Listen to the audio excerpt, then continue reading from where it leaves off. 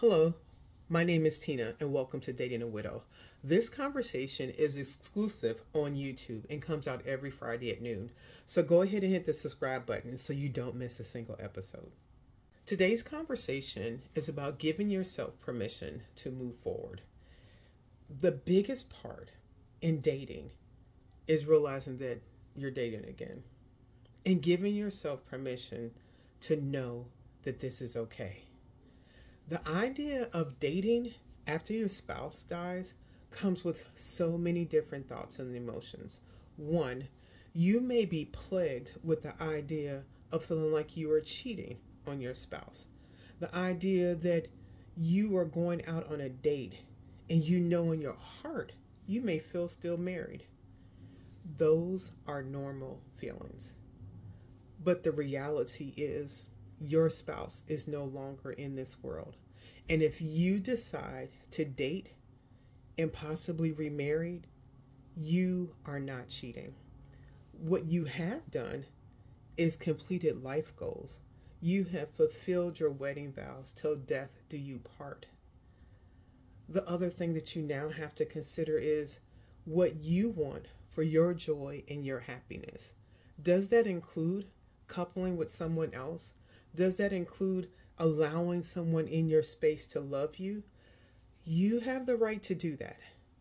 The third thing, you also have to be prepared for the naysayers. There may be children, there may be siblings, there may be even your parents or neighbors that may have a word to give to you about you're dating too soon or you're waited long enough. No one will be satisfied. And the reality is, this is your journey. You may take input from other people, but the final decision is yours. And maybe you and your spouse had a conversation about what your life would look like in their absence. Maybe you already know that the goal was if something happened to them, that you were fine to go out and date and maybe remarry.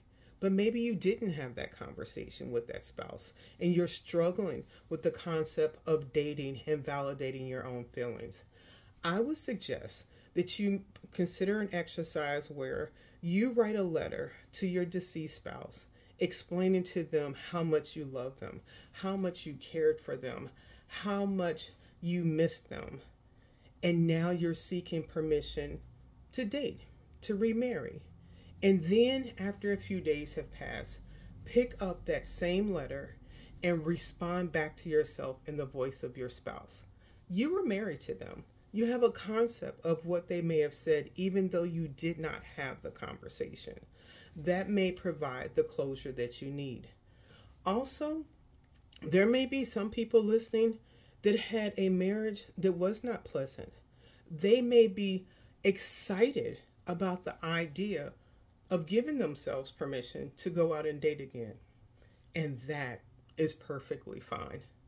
And yes, you may be concerned that if my late spouse, the marriage with them was bad, what could I get into with the next one? I encourage you to take all the lessons that you have learned from your marriage, whether it was good or it was bad, and leverage those in the decisions that you make as far as dating someone else again. Be aware of the red flags, pay attention to what resonates with you and what doesn't, and you don't have to rush anything. This is your journey. You are writing your story. And if you open yourself and your heart to love again, love has a way of finding in the most unpredicted times and opportunities. But what's most important is you make yourself available. And so with that permission of opening yourself to someone else loving you, I encourage you to love yourself first.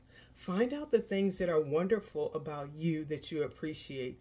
Look yourself in the mirror in the morning and remind yourself how wonderful you are, how resilient, how brilliant you are, and how of a gift you are to this world. So if you allow someone else to join you on this journey, that would be a gift to them as well to yourself. Please provide me with your comments or your suggestions as far as future topics to consider in the comments, or email me at widowhoodrealtalk at gmail.com. Thanks for being here. See you next Friday.